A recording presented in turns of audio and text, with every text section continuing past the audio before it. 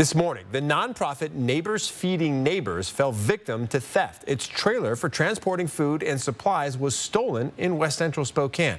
The Spokane Valley-based nonprofit makes over 400 bag lunches each month and hand delivers them to anyone facing food insecurity.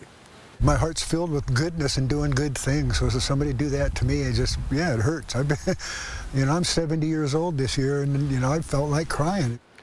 Now you can see the stolen flatbed trailer, with red wood sides on your screen right now. Barringer tells us this won't stop them from giving back, but it does prevent them from helping as many people as they did before. If you see the trailer, you can find Larry Barringer's contact information on our website at kxly.com.